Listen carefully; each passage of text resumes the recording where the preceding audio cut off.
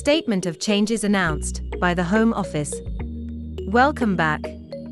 In today's video, we will discuss the latest statement of changes announced by the Home Office. The Home Office announced the new statement of changes on the 18th of October 2022. No significant changes have been implemented compared to the previous versions of the statement. However, several announcements have been made for the individual's interest.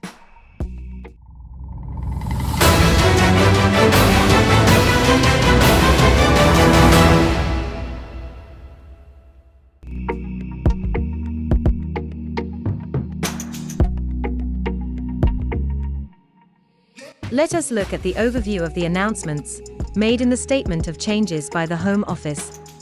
The new deadline for applications to the Ukrainian Extension Scheme has been announced, which would be the 16th of November 2023.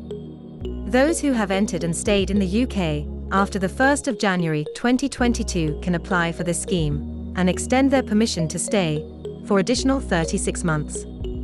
This scheme will be available only to those who will be granted the same permission between the present date and the 16th of May 2023.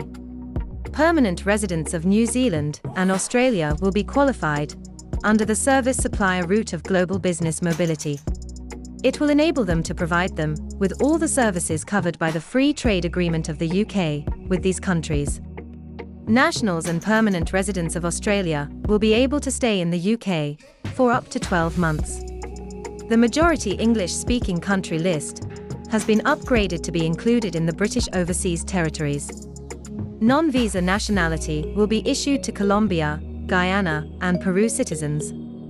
Also, they will not be required to acquire a visit visa while travelling to the UK. The requirements of police registration, according to Section 3 of the Immigration Act 1971, will be discontinued due to duplicity of information. Seasonal Worker Route, or GBM, has been expanded with the addition of roles in the poultry production sector with a duration every year between the 18th of October to the 31st of December. Requirements for the specified salaries will be introduced for these roles in order to qualify for the skilled worker route.